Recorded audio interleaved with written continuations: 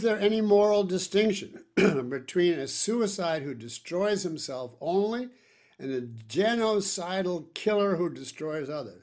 Absolutely there is a moral distinction.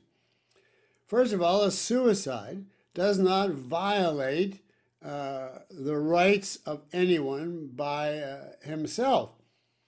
And more than that, a suicide may be fully rational. There are conditions under which it's legitimate to take your own life. For instance, if you're caught in a concentration camp, and there are others.